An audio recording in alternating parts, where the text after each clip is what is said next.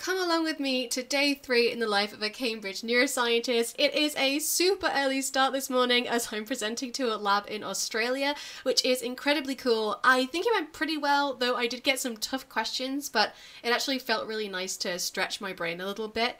After that, I get some editing done on my latest video, and then I hop into a final government meeting which is left over from an internship that I've been doing for the past few months.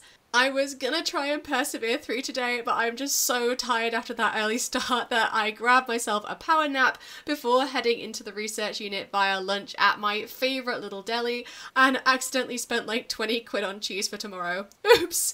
I also get myself this focaccia panini, which, oh, so good. By the time I arrive at the unit, I have a bit of time before my supervisor meeting, so I clean up a bit of code, then it's time for my final meeting of the day.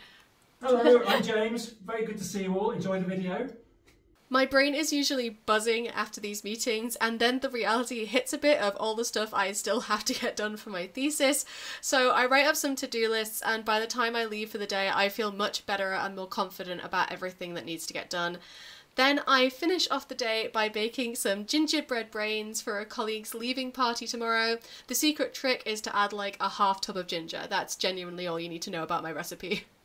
That's it for day 3, but join me again tomorrow for day 4, and don't forget to check out the full video at the end of the week. Bye!